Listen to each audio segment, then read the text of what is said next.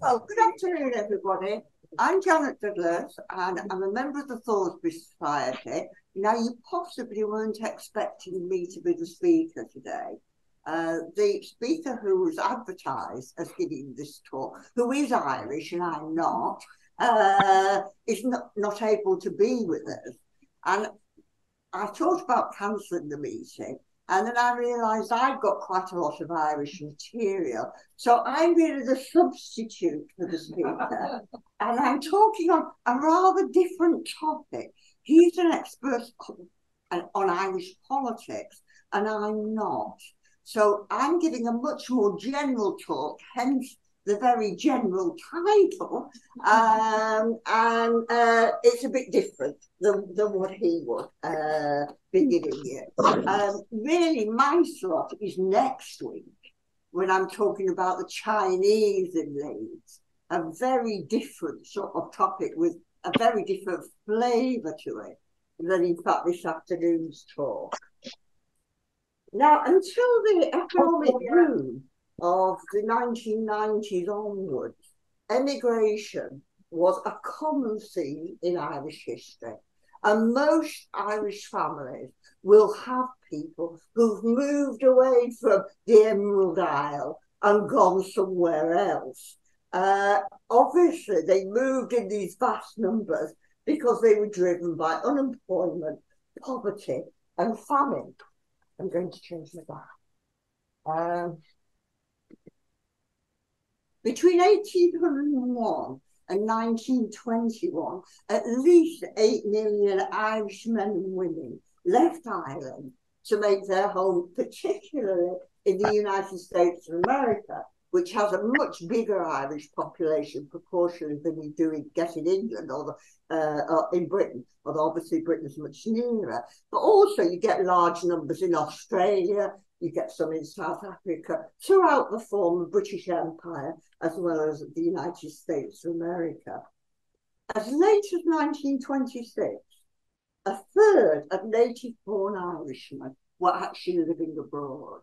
And that's not accounting for second generation and third generations who are living in places like Boston and so on.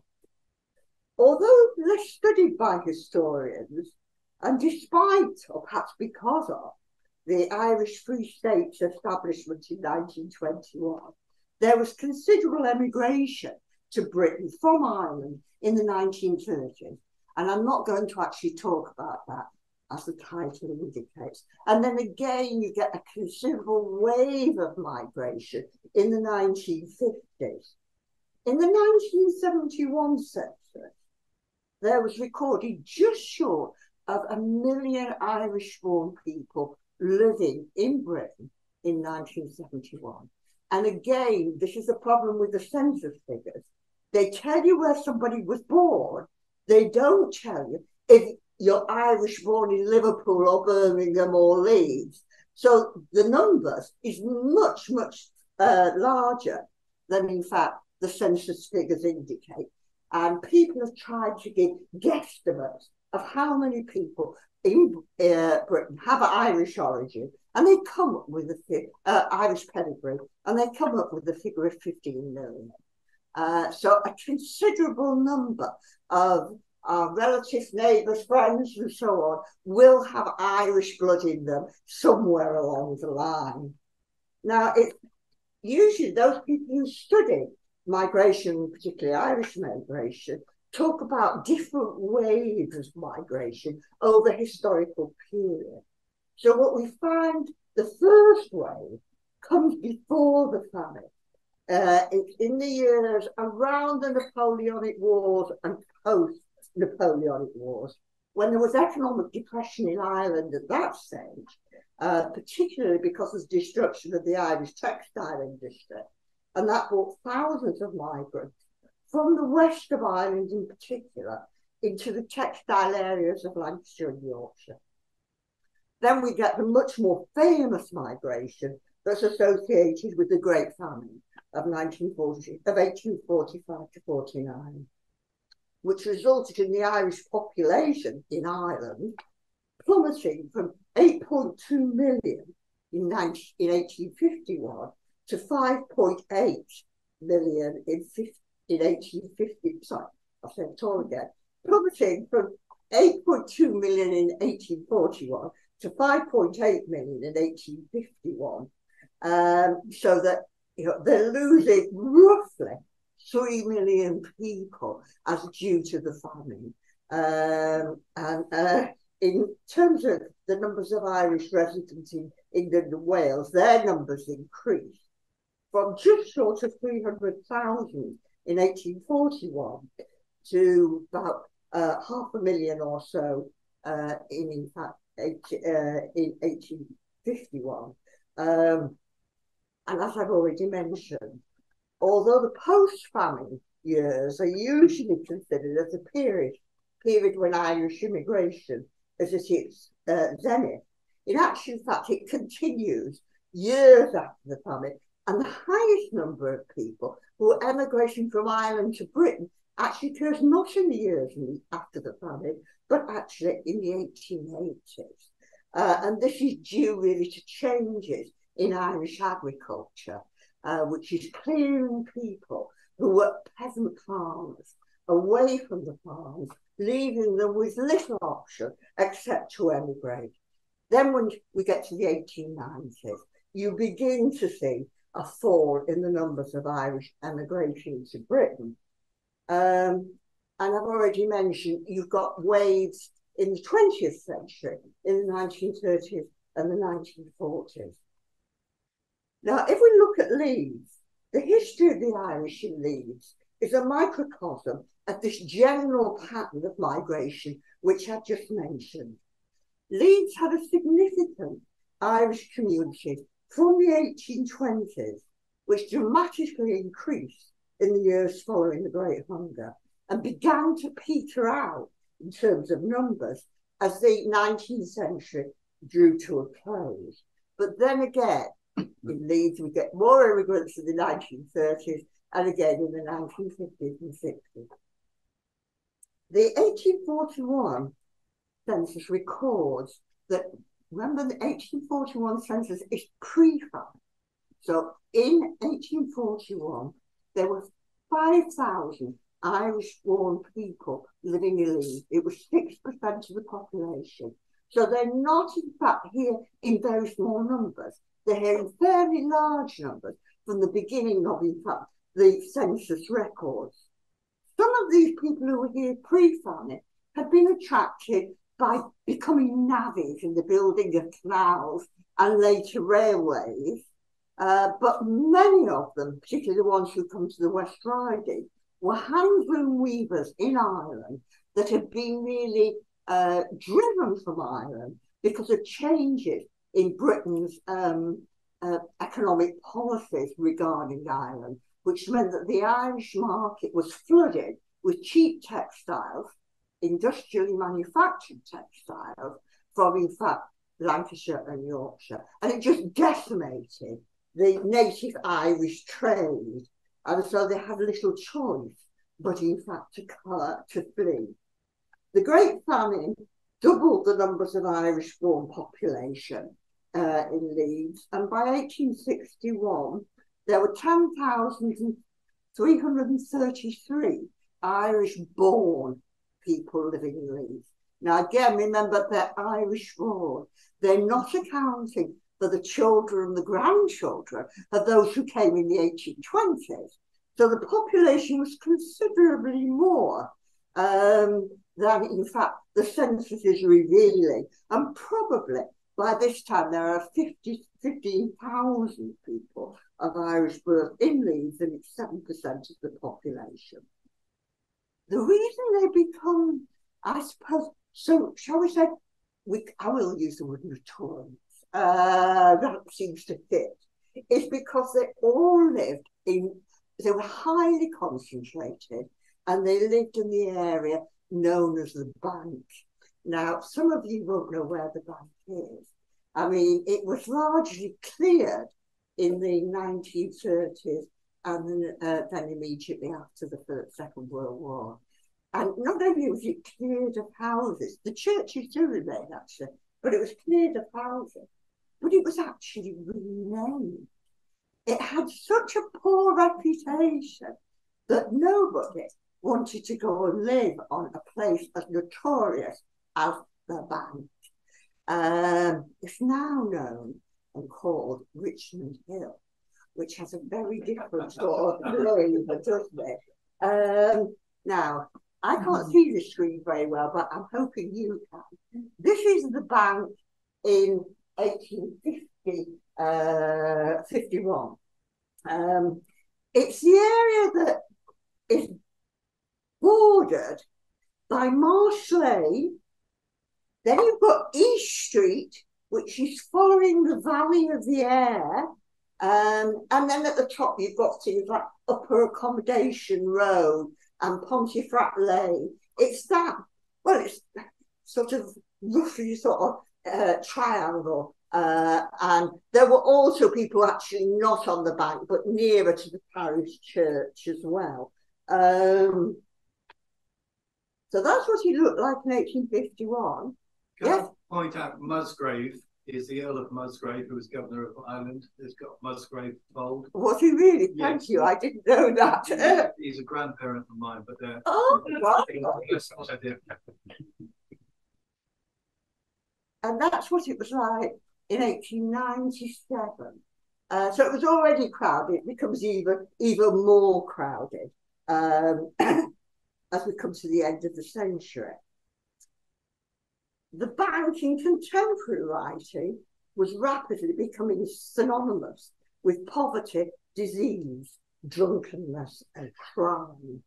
And the Reverend Edward Jackson of St. James's Church, a church that's no longer there, but was roughly by the side of the market, very close to the parish church. And I'm not going to go have a detour about why those two churches were so near to each other. The Reverend Edward Jackson was a very eminent clergyman in Leeds.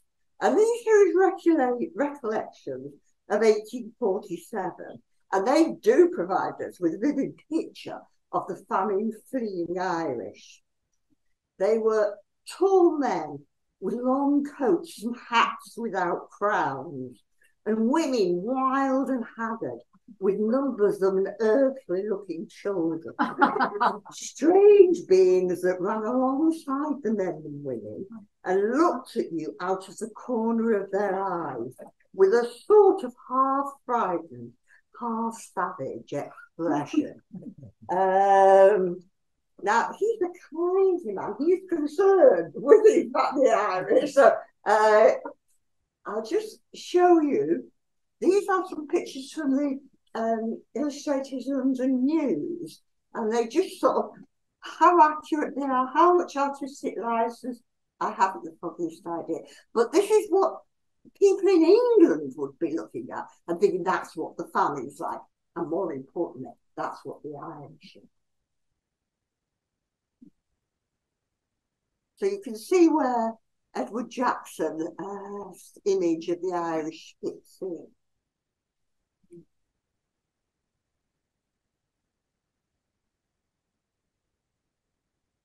And actually, I can't see it, but it's leaving Ireland, isn't it? Now, the Bank was already one of the poorest districts in Leeds, even before the arrival of the Irish. It was actually home to the surviving Leeds handloom weavers, who were rapidly, because of the mechanisation in the factories, were rapidly, in fact, becoming poor and poorer. The Bank was also the site of some of the very early factories in Leeds. Most of them now gone, but one or two still there and converted into rather posh flats, as you might imagine. But that wasn't posh, anything wasn't typical of the Bank. The area was filled with small back-to-back houses, usually about 5 yards square, normally 2 rooms, but sometimes with a cellar. So you had a cellar, the room, it was always referred to as the room because it served so many different purposes, and then a bedroom over it.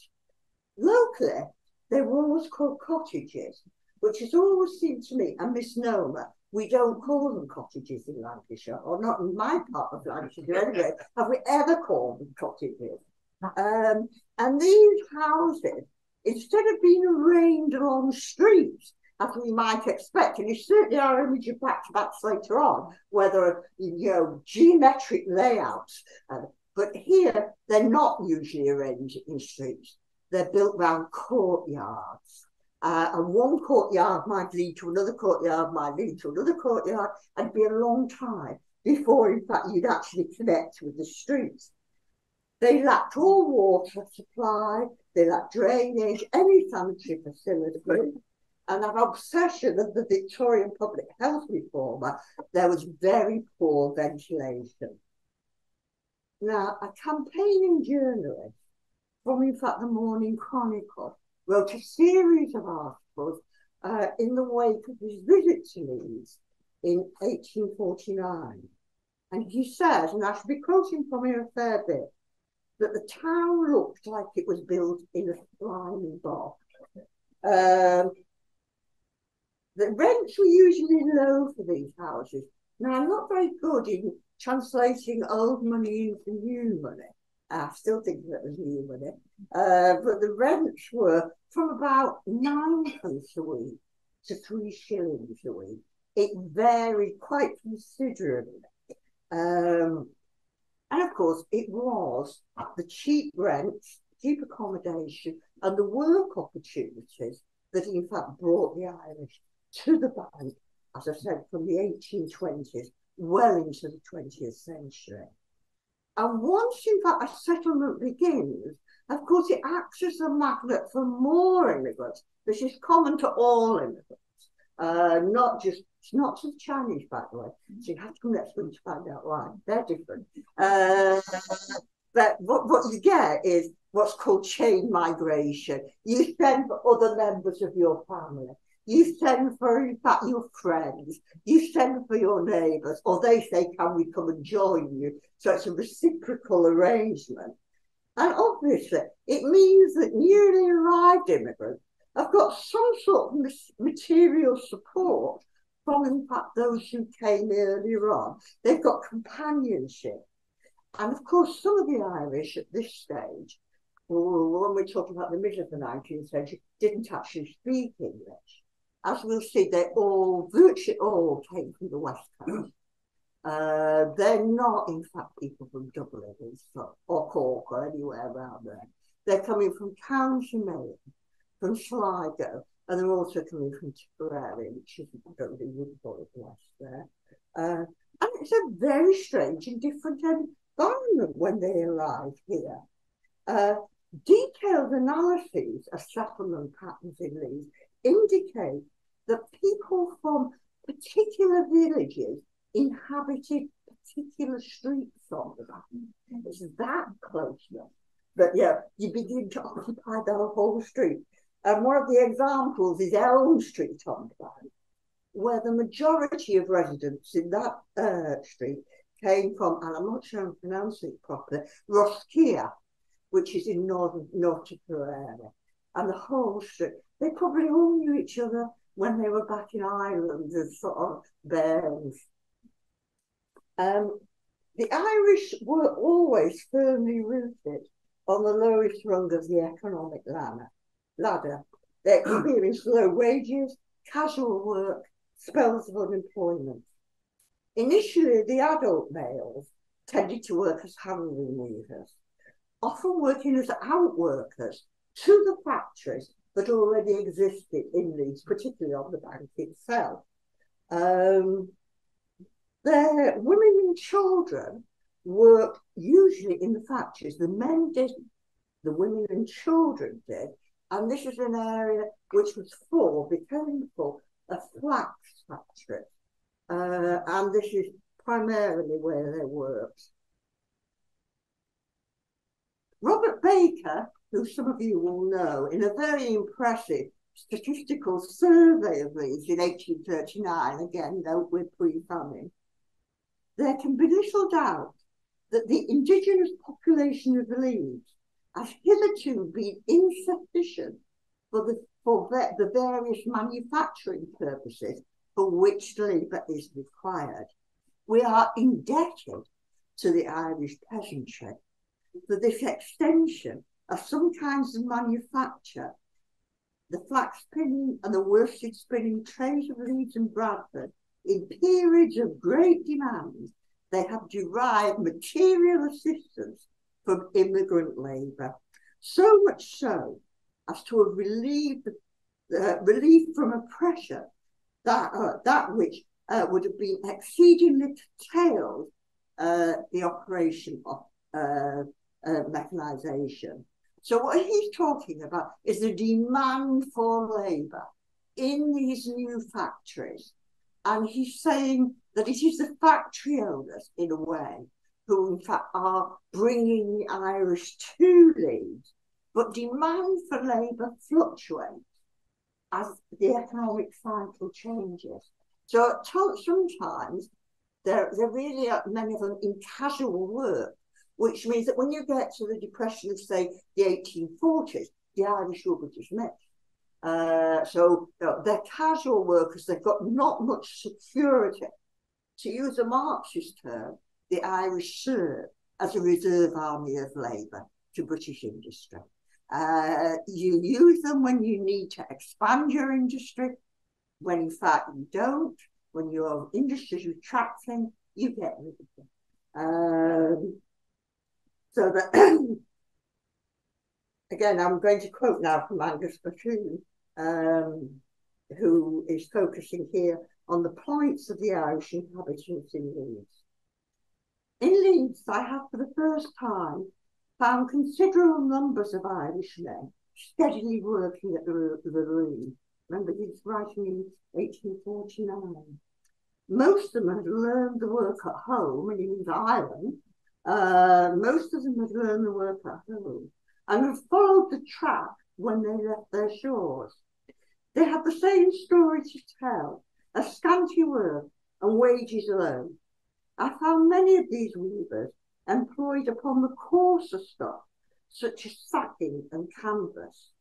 One of them said that 40 of his countrymen, whom he knows, were working in Leeds, and that they sent their children to the flax mills. The Irish, however, he added, who came from parts of the country where there had never been manufacturing, often kept their children at home and bred them up to any sort of little trade which they themselves followed. This is a species of education which I suspect is very often equivalent to breeding up the children with no trade at all. Now, Leach goes on to describe 3 trades where the Irish particularly predominated: rag picking, which is for the manufacture of shoddy; untwisting old ropes, which is usually referred to as oakum; and mat making. Men and women generally work at the latter employment, but the women almost invariably hawk the product about for sale. I visited 2 cellars in one of the Irish streets, in each of which I found a man and a woman preparing mats. A sentence of description will suffice for both apartments. They might have been 7 feet square, littered with old bagging, Russian mats, old ropes, shavings, furnished with rickety deal tables, 2 or 3 chairs more or less dilapidated, and a bed, in one case spread on a low frame, in the other rolled up in the corner.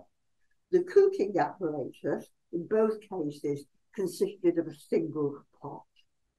The woman in the next cellar hawks larger mats in the better neighbourhoods.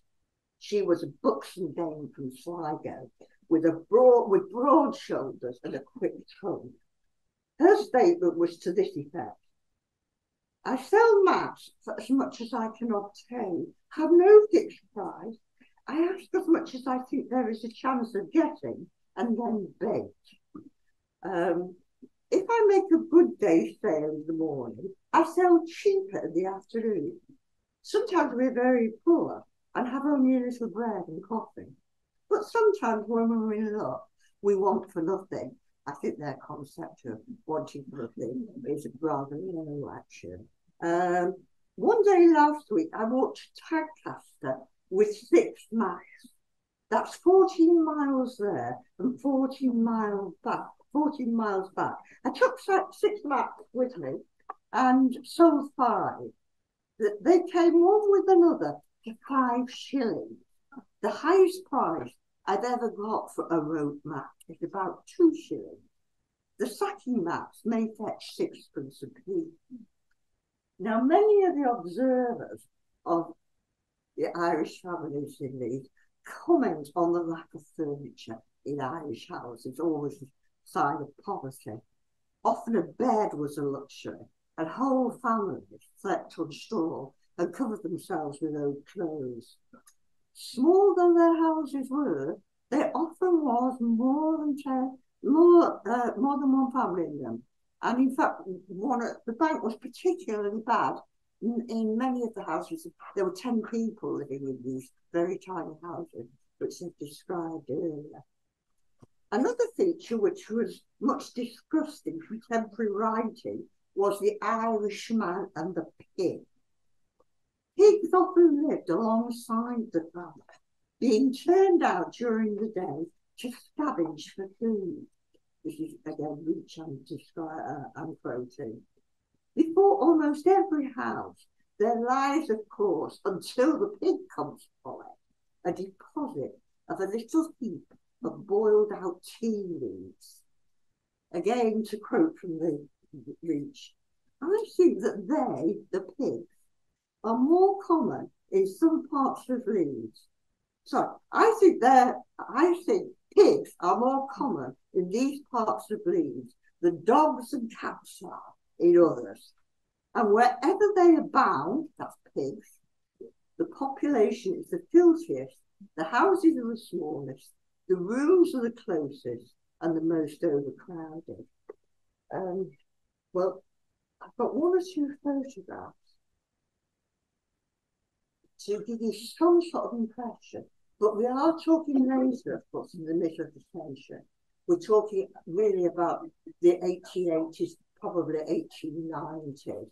But these are showing you how, in fact, the houses were not on streets, but in these yards. And you'll see there actually are different kinds of housing.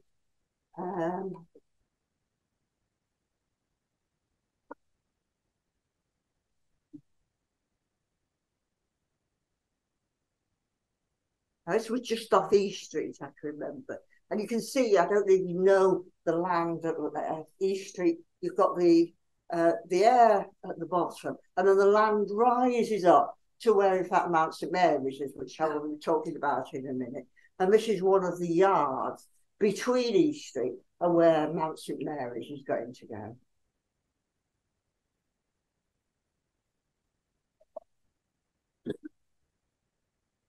Is that the one that shows the privies? I can't see them. Yeah. Oh, that's a lodging house, because young men who came alone and didn't have anybody who could help them out on the back stayed in lodging houses and slept in dormitories.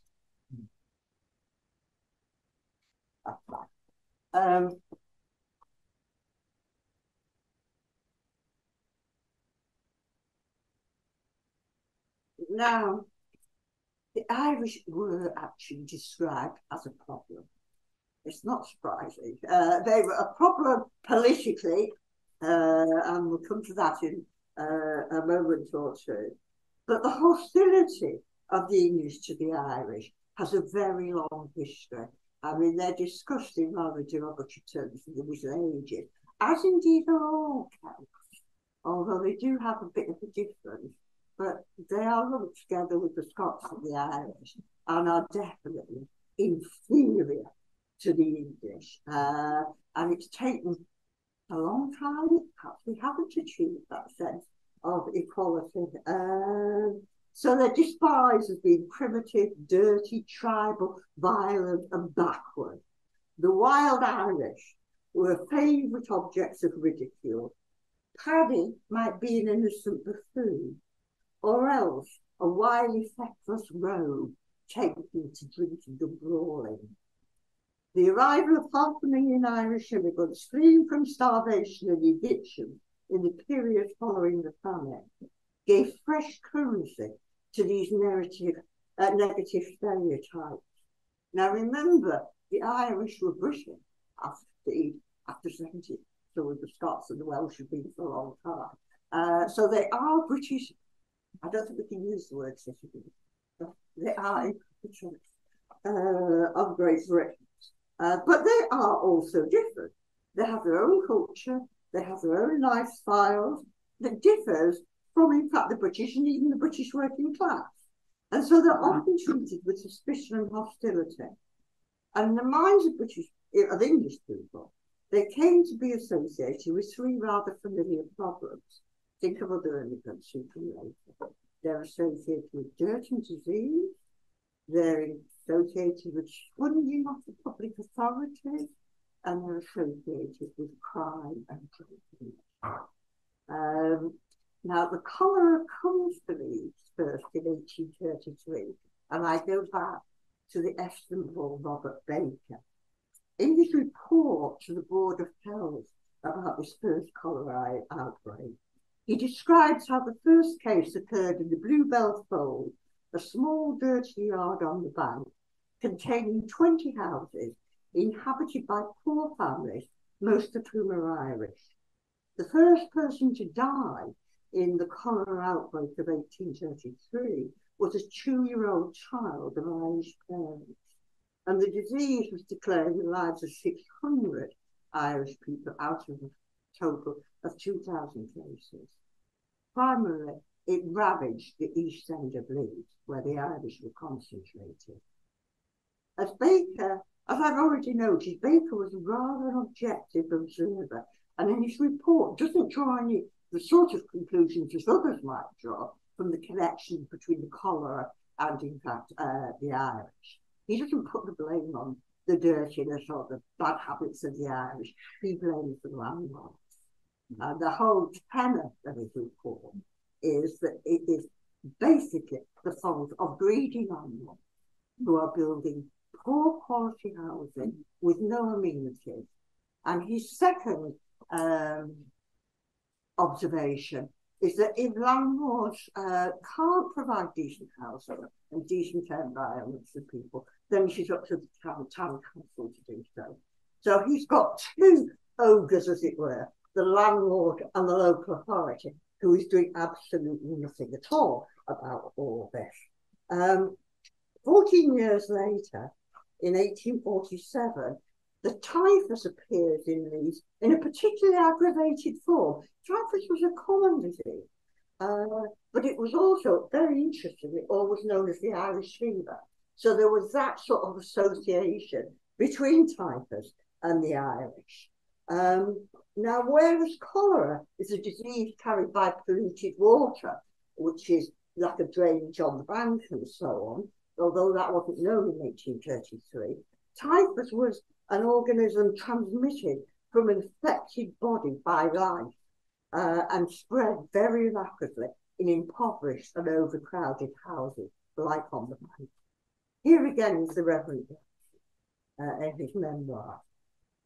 Here in this district, which was one of the especially Irish character, it was simply horrible. Every place above ground and underground was crammed and miserable. Famished wretches, scarcely looking like human beings. In one cellar, we counted 31 men, women and children, all lying on a damp, dirty floor, with only a few handfuls of straw under them, whilst their frightened neighbours, who wouldn't venture into the cellar, lowered water in buckets to allay the intolerable thirst of these miserable people. Following this particular serious typhus outbreak, within a year, there was a second ravage of, in fact, the cholera. And again, the east end of Leeds bore the brunt of the casualties. So that you've got, again, people drawing this association between these killer diseases amongst the Irish in the bank where the Irish congregate, and they are making the correlation, a correlation between, in fact, the two. Now, I haven't got time to go on about the poor relief of the workhouse, but this was certainly a problem that people commented on. But I wanted now just to turn to crime. The local press of the mid-19th century was full of reports of Irish drunkenness and criminal activity, the two often clearly associated with each other. I've taken a case that simply ran from the Mercury. It's 8th of January 1856, and the article is headed, absolutely typically, A Wild Irishman. And the Wild Irishman is a man called Anthony Timlin, alias O'Brien. So I don't know anything about that. He was a newly imported Irishman, and he was placed at the bar of the Leeds courthouse. On Saturday night, at about 7 o'clock, he was sufficiently drunk to be perfectly boiling over with pot valour and senseless rage, and he commenced running them up at everyone he met. Just as he was going swimmingly in flooring men, women, and children, policemen came to the rescue and speedily put a stop to his lawlessness. Now, Timlin received a sentence of 3 months imprisonment for his brawling, but at least it seems that Timlin was fighting with his fists and not with anything else. So what you often get, particularly personal quarrels between the Irish on the bank, is fighting with clubs and knives, which obviously can have a much more serious effect. In fact, according to the Mercury, if police tried to arrest an Irishman on the bank, 200 people would gather, and his fellow countrymen would gather and try to rescue him from the hands of the police. In 1852, for instance, a third of those arrested for the crime of common assault on the police and breach of the police were Irish. And there was not just, in fact, brawling, things like assault. There was more general criminal activity, petty thieving, pickpocketing, illegal distillation of drink, and prostitution. It's perhaps not surprising that the largest police station in Leeds, outside the city centre, was on Marsh Lane, next to that. And it was always said that policemen didn't go out onto the bank alone. They always went in pairs. It was considered a very dangerous place to go. There are different ways of interpreting this Irish reputation for fighting and crime. Now, in his statistical report of 1839, admittedly we're talking about a slightly early period, Baker looks at crime, and he very rationally points out that the Irish are no more criminally inclined than the English. What they are is they're of a different age and generation profile. So you can't just compare, and this is true of all criminal statistics, in areas where, in periods of time where you get a lot of young men, particularly unmarried men with no children, but men of a particular age, then in fact crime flourishes. And it's true today, exactly today, and we know that. So it was Robert Baker pointed this out in 1839. Whereas if you compare it with the English, the indigenous population, they don't have this high concentration of young men. They have a different sort of demographic profile. And therefore you would expect to find more crime among the Irish than you would among the English, because you're not comparing like with like. So it's very easy to exaggerate the criminal characteristics of the Irishman. Now I'm coming now to the role of religion.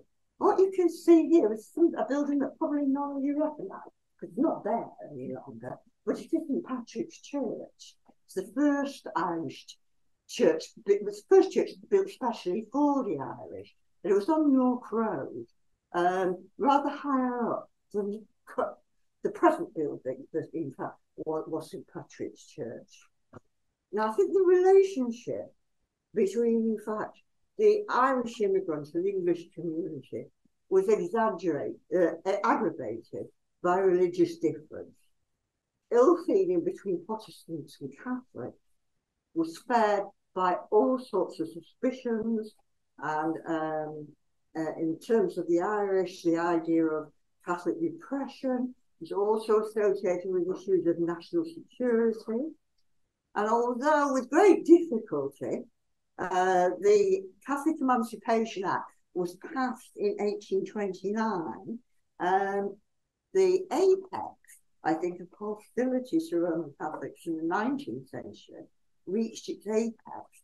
In fact, in some ways, you could describe it as hysteria in the middle of the 19th century. We'd already emancipated Catholic churches, they could be built, which explains why this one is built in 1831.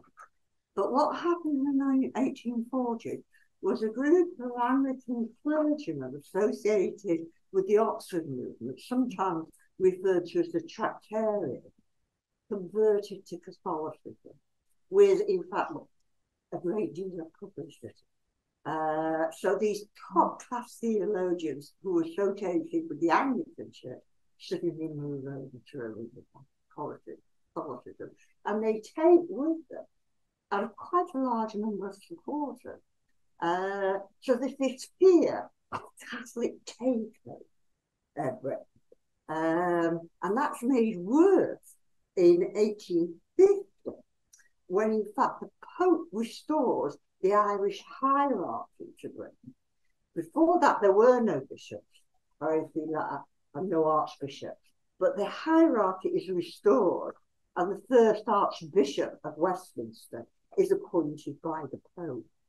So the threat of a papal Catholic takeover seemed very real to certain ardent Protestants, and anti-papist lecturers poured Britain defending the Protestantism of the Bible and the liberty of England against the yoke of Romish priesthood and their abettors. And these Protestant, ultra-Protestant publishers toured working class areas in Yorkshire and Lancashire, and they particularly went to working class places. But the Catholic Church itself was a very important institution within the Irish Catholic working class culture.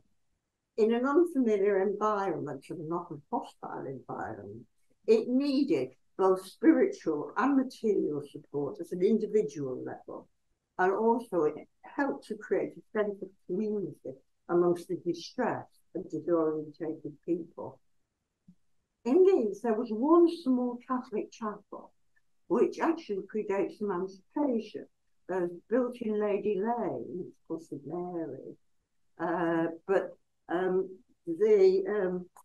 this is the St Patrick. Its name tells you who it was intended for.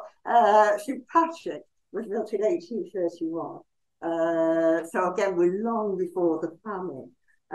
The church, which we now call the Catholic Cathedral, was built in 1838. But it was a bit far away, a bit posh for most Irish Catholics, actually. And I think still is in some quarters. There was no Catholic church on, in fact, the bank until the building of Mountain Mary. And this becomes a linchpin of the community. It's the mid-1850s. The church was actually founded by a French missionary order, the Oblates of the Oblates of Mary Immaculate. And it's an order that had been founded in France in 1850 with the specific purpose of converting Britain to Catholicism.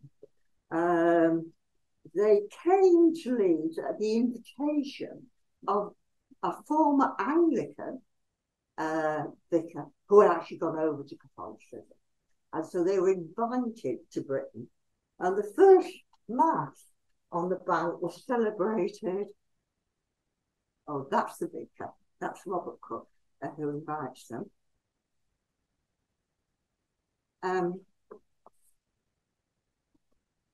Yes. The first mass was celebrated on the first floor of, in fact, the Spitalfields Tavern on the bank. It was also used as a dance hall. So presumably there were no dances on Sunday, when in fact they celebrated the mass.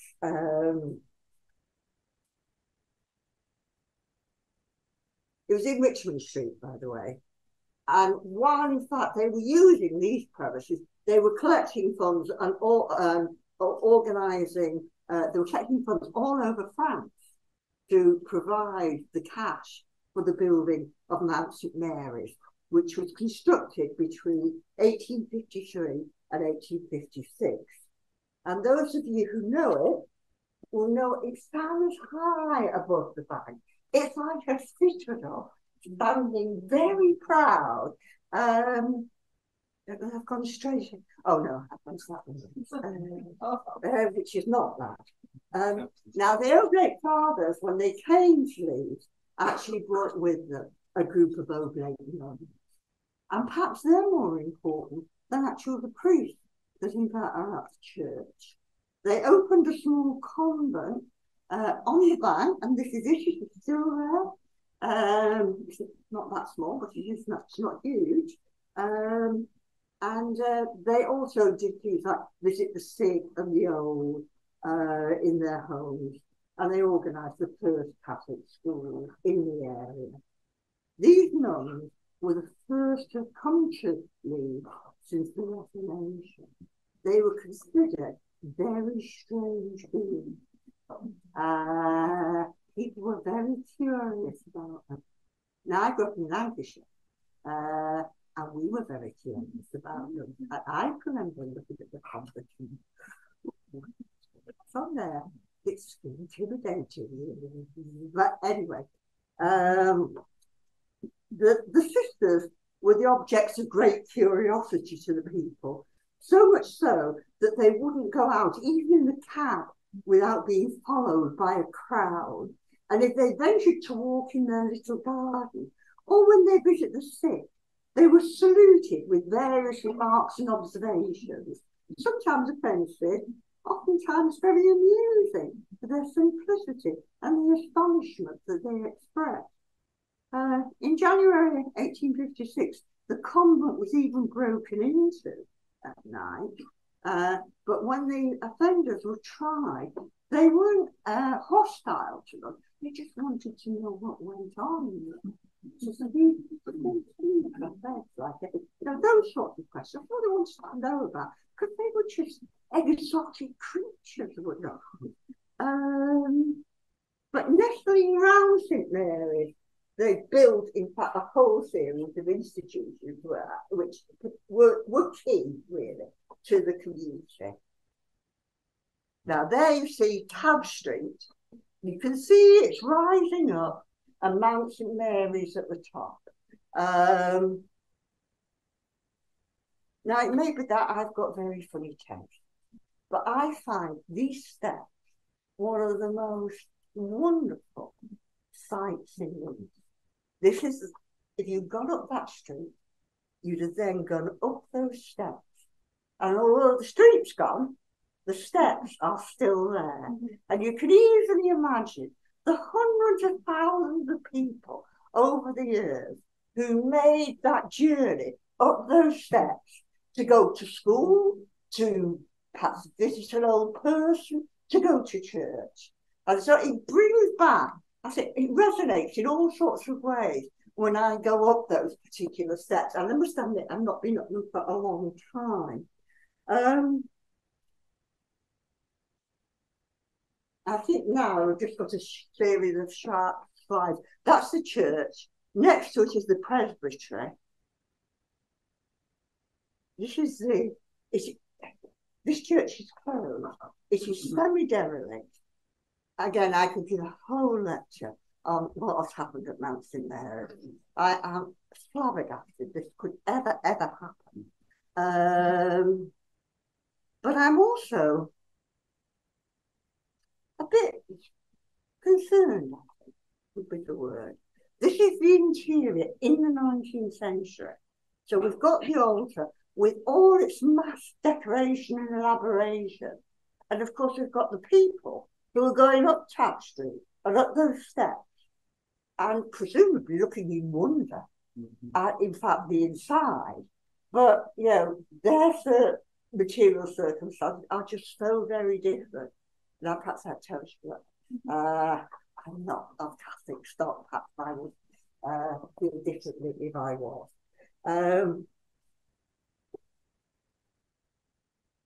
This is a wonderful picture, I think. I've only just come across it. It's actually the infant school run by the nuns, 1890s. I mean, I've made a copy of a copy, so it's not in the best condition, but I think it's really very sweet to see it. So that's the Corpus Christi procession in the 1920s. But of course, they were processing through the streets of the Bible. On a number of occasions, Corpus Christi is particularly important. But on a number of occasions during the year, it's part of the Catholic calendar to do this. And this is what the Mercury wrote of this of a procession in 1895. As the procession wended its way along the principal streets, the rosary recited, hymns sung, and we felt for the time being as if a sudden transformation into a Roman Catholic country had taken place. So the bank is a place apart. It is different. People regard it as different. Right, so better speed up. I've only got something bit more. Now, apart from, in fact, the religious faith of the Irish Lander Band, they also become involved in Irish politics, let's put it like that. The status of Ireland, what to do about Ireland, was a thread that runs through 19th century history, and eventually, of course, results in Gladstone's conversion to Home Rule and all that sort of thing. But we're not talking about Home Rule here, we're free Home Rule. In 1857, the Irish Republican Brotherhood was founded in New York to advance, by violent means if necessary, the independence of Ireland. Within a few years of its founding in New York, they were organising in Ireland itself. Now, we don't know how serious how many people were involved. This was certainly in England and in Ireland and in England. It was a secret organisation. So you don't really know much about it. And also, well, I'll come to that in a moment. It's very difficult to find how many people did actually support the Irish Republican Brotherhood. But in 1862, J.D. Holmford, who was son of the first Catholic mayor of Leeds, in fact, he was the first Catholic mayor in the whole country since the Reformation, when he was elected mayor, I think, in 1836, 1837. So this was the son, writing to the Leeds Mercury to dissociate our English Catholics from the pervasive Irish nationalism of immigrants and their children. So you're getting a fissure opening up between Irish Catholics, English Catholics, who often have been Catholics for centuries, and in fact the Irish Catholics. In April 1865, the Mercury correspondent reported suspicious street corner meetings in fact. Now, the Mercury also at times warned against what they called scaremongering. But in September 1865, James McCarthy, who was an employee of the Hope Foundry in Madgate, approached, in fact, the mayor and asked him to do something to help him. The mayor was Henry Oxford. And this is James McCarthy, told us that he was being slandered by his workmates who were spreading rumours that he was the secretary of the Leeds Fenian Society and that he'd expressed the hatred of the British. Now, this was sufficiently worrying to us that he decided he got to conduct an inquiry. And he brought McCarthy, and he brought the people that McCarthy named as witnesses, and it was all reported in the paper. And some of the witnesses said that, in fact,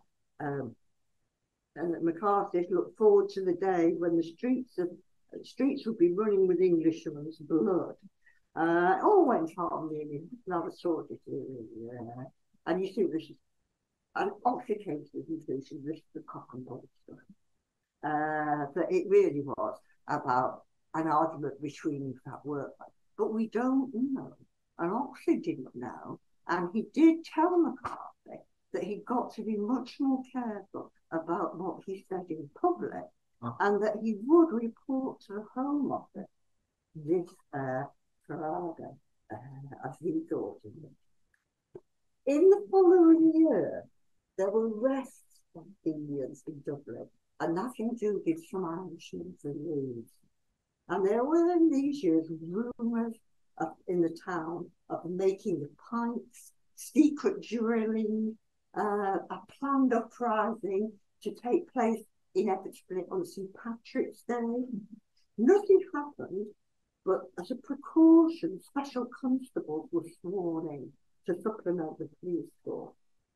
1867 was to bring a much more serious, what I've written here, 1867 was to bring what was perceived as a much more serious crisis. And I say perceived because I don't think the Home Office files have been open to this day. It's all too touch. But on the morning of the 11th of February, 1867, 70 Fenians left Wellington Street Station bound for Chester. Now, the day before, on the 10th of February, only one person had left Wellington Street Station to travel to Chester. Apparently, the intention of these 70 was to meet up with their fellow Fenians and seize arms and ammunition at Chester Castle. Now, actually, the plot, if it was a plot, was betrayed, and they were all rounded up when they got to Chester. In Leeds, panic received fever pitch when the police arrested a young man called Tom Stenton, who was Irish, and he was a shoemaker living in White Hart Yard. He was arrested in Basingstoke Street, and he was carrying a parcel with 140 rounds of ball cartridge in it. Special guards the beginning guards of all people were rushed to Leeds, where they did think that Fenian plot was afoot. They were in barracks at Chapeltown Road, ready for whatever was going to happen. Now, it had become not just a crisis in Leeds, but really rather a national scare about Fenians, continued until the end of the year in September. Well, continued to the end of the year. In September, a policeman was killed in Manchester as some members of the Irish Brotherhood tried to rescue prisoners in a prison van when they were being moved around.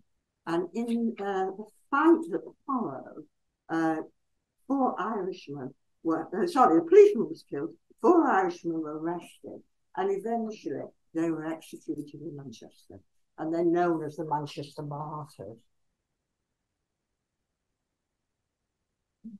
Yeah.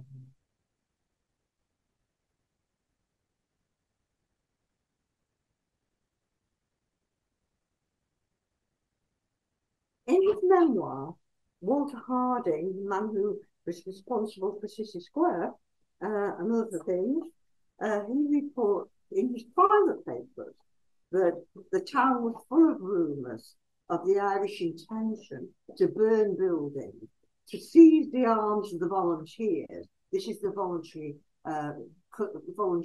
armed forces in Leeds, some of which were actually kept in Tower Works, which was, of course, Harding's factory down on Water Lane. So he was actually storing arms to be used in case there was trouble in Leeds.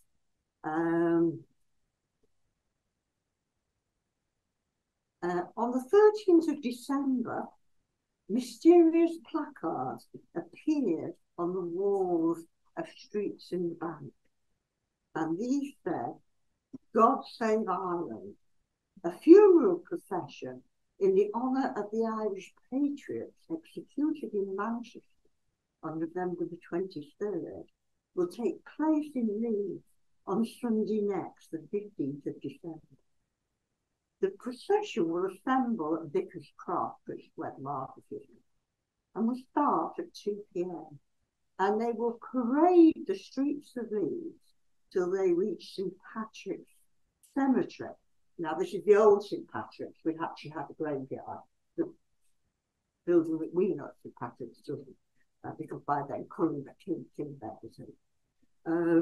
So that's, and then the placard went on. All of us of Ireland, men and women, are requested to attend and to show their respect to the memory of their fellow countrymen. Well, there is magistrates banned.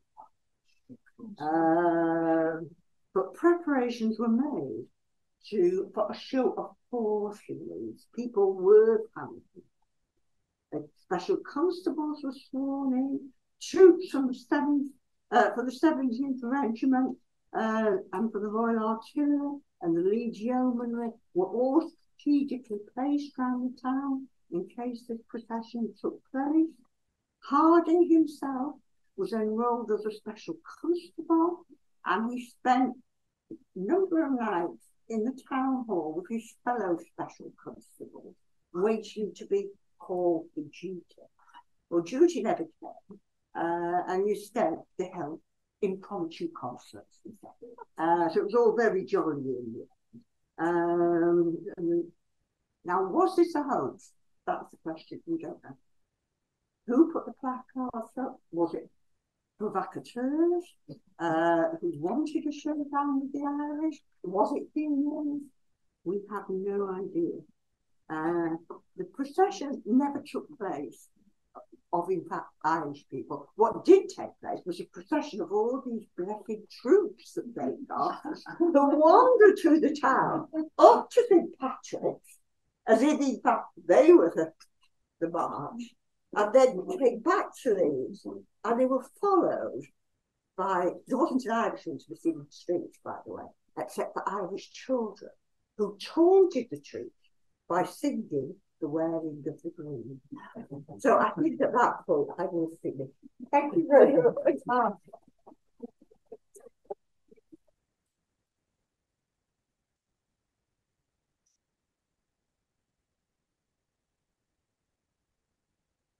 Now, I'm not particularly an expert on the Irish. It's not my field. But has anybody any questions? We've got some time, just a wee bit. Anybody any burning questions? My son was the last over. Yeah. And when he took over, that was 20 years ago now, the basement of the Coburg was supposed to be a meeting place for the IRA. It does seem to me that it's quite away from the centre of the Irish centre. Well, they did. I mean, one of the things which I didn't get round to, but because time was running out, is if you look at the position of Roman Catholic churches in Leeds, I mean, I've described the first one, but if you then, in fact, track them down, you are able to, in fact, trace in a way the movement of the Irish, or some of the Irish, out of the bank. So you've got a Catholic church in Burnley, for example, built, I think, in the 1880s. So obviously there's enough Irish Catholics living in Burnley, and you find it, in fact, in Armley and various other places. Early, late 90s, early 20th century Catholic churches, there are larger catering for the Irish, and therefore there must be a local Irish community. I don't know about the Coburg. Certain pubs were always connected with the Irish in Leeds, or they were in my lifetime. And in fact, people I've spoken to remember, particularly on Regent Street, the Regent, for example, was a big Irish pub even when I came to Leeds in the 1960s.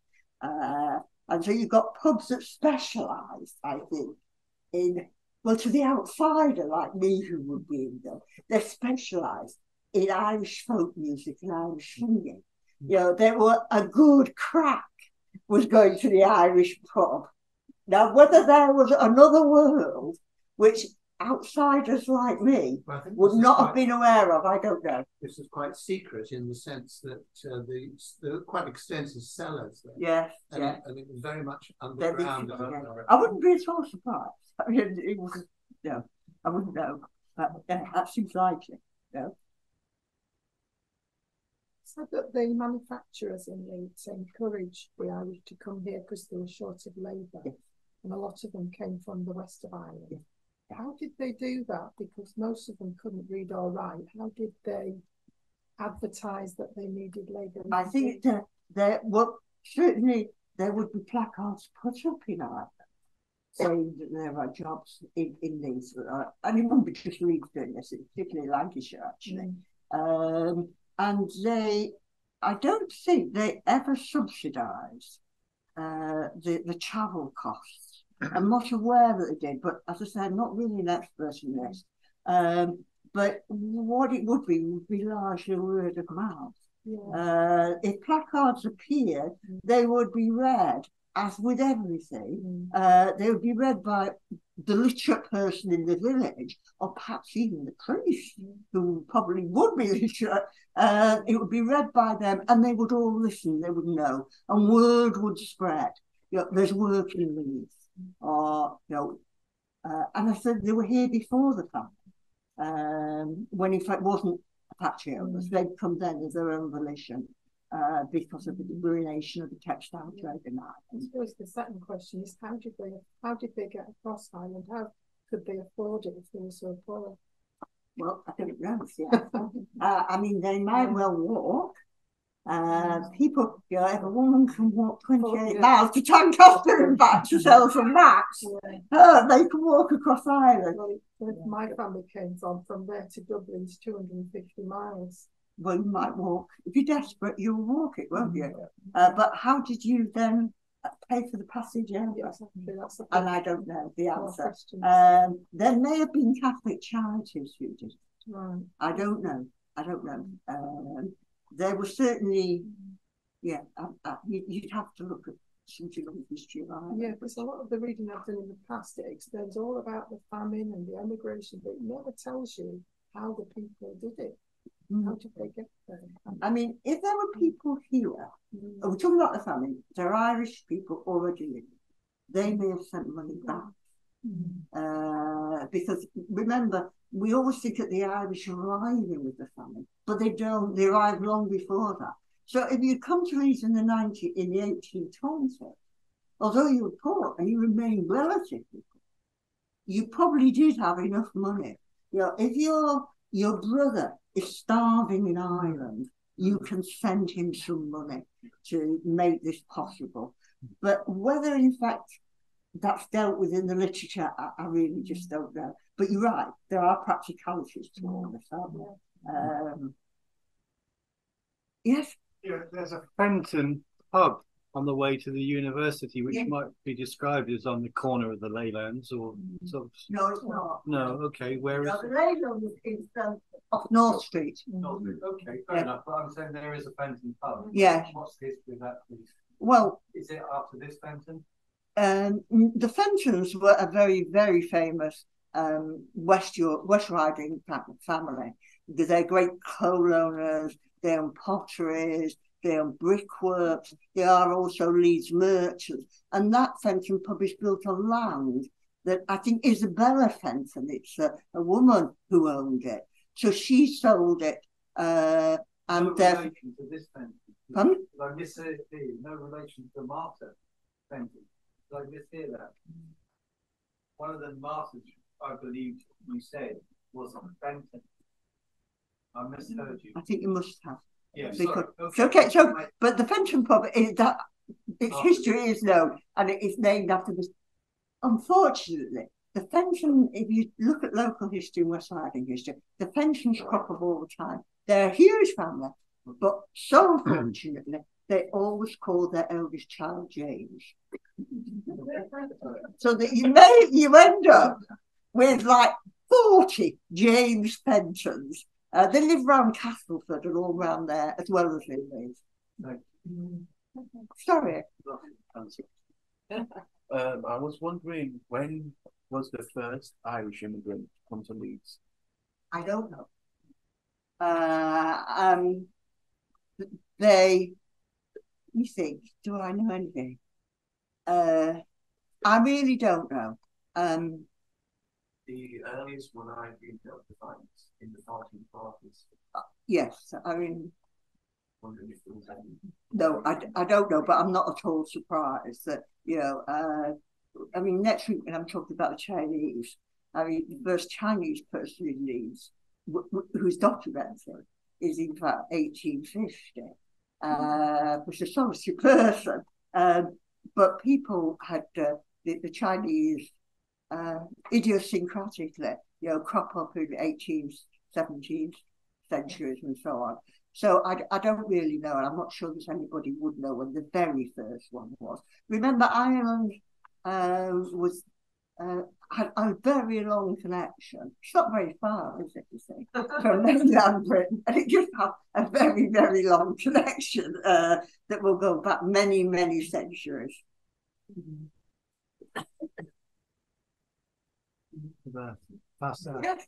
general, how much into marriage has the term between Ireland and England over the years? I don't know.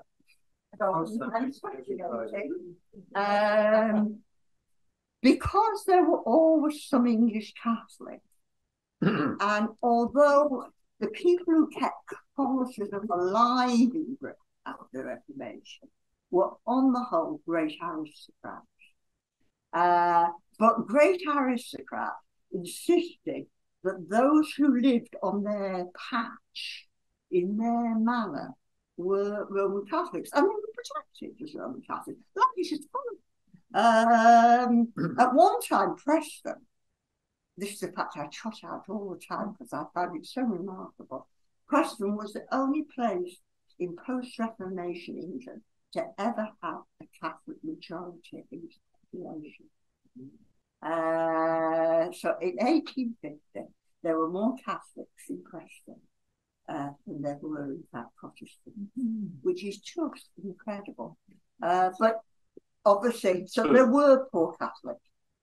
They weren't all rich aristocrats, and therefore there was no problem about intermarriage. Later, lots of Irish men married English women, which is, again, a common immigrant experience. In the case of those marriages, you had to, if you're going to be married in a Catholic church, you had to promise to bring your children into this family. So that there was a lot of intermarriage, but the children of those marriages actually were brought up as Catholic. What we don't know is how far they remained Catholic after they had they finished their schooling. They would go to Catholic school, but whether they would remain Catholic when they had a Protestant mother who may not attend. And I mean, the other thing about Irish men, there is certain evidence in Ireland from Irish historians that Irish men in the west of Ireland weren't very religious. They got better things to do on the Sunday than the church. Women went to church, prayed on their husband's behalf, but they didn't actually go themselves. So you've got all these sort of strange imbalances. Irish men marrying English wives, then it's just their children were brought up as Catholics, but they didn't necessarily go very often to church either. And often, sometimes the wives converted, but this isn't always. That's what it's like, isn't it? Mm-hmm. So there must be figures, but I don't know them. Yeah. Have you got anything on the Irish and West Indian marriages that happened more in the 50s and the 60s? No, not at all. Are we not up to date at that No, point? I don't know. I wouldn't know. And Happens a lot in North London. does it? Yeah. Absolutely. Of course, one of the movements of the Irish from the bank was into Chapeltown, which explains the Catholic Church there, which is, I've always called Holy Rosary. I'm not sure whether it's got a one back now, but that was known as the Irish Church. Now that was had a congregation that lived locally, even as in fact the West Indians were coming. They were still an Irish community in Chapeltown. It's not so big now, but there was. And that was their church. Now we must remember that some West Indians are Roman Catholic. And therefore they would attend that church when it was built. There was an earlier Holy Rosary, which was on Barrack Street. But yeah, so there will be some, but I have no idea. There's a lad on the end of my street who had the most Amazing ginger afro. So that is as loud as it gets, really. Yes. Anybody? Anything else? When did you say the bank was cleared? Was it 1930s? It's actually in very large number, extensively in the 1930s. And then they finished the job off in the 1950s. And certainly when I used to first go there, it was desolated. It was just acres and acres of wasteland with, in fact, Mount St Mary standing at one side with all its associated buildings, and then St Saviour's Church, which was the Anglican church at the other. And around them, there was just nothing at all. And it was always, originally, I remember being friendly with a woman who was a local activist there. The council originally said it was scheduled for industry and that it wasn't to be built on. So there wasn't to be houses on the bank anymore. So once, in fact, it had been scheduled in local plans as for industrial purposes, that meant that those houses were never replaced. Now they are building again on the bank. Or they won't call it the bank anymore, but they won't call it the bank, but there. And of course, the industry never, in fact, replaced the houses that they'd moved. But it did have a very bad reputation. And I think one of the reasons why the council wanted to schedule it in the way that they did was because people in Leeds could remember what the bank meant. And they would have had difficulty filling council houses that were on the bank, which is why they changed the name. Presumably the landlords of the houses on the bank were English. Yes. Well, don't think I'll go down that way. Road. But yes, basically there were, yes. And they would all receive compensation when in fact the councils cleared it, yes. Okay, well, I think we need to go. So thank you very much for your attention, and I'll see some of you next week.